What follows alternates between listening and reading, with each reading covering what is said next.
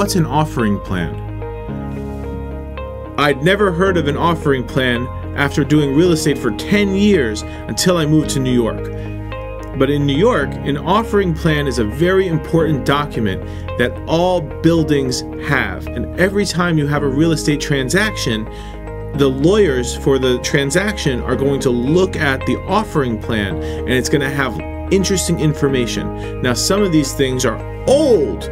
The pages are sideways. You're wondering, what in this offering plan is significant?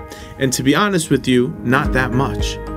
But there's one part of the offering plan that is significant, and that is called the Schedule A. And in a co-op, what the Schedule A does is shows how many shares each apartment has. And in a condo, the Schedule A shows the original pricing and the square footage.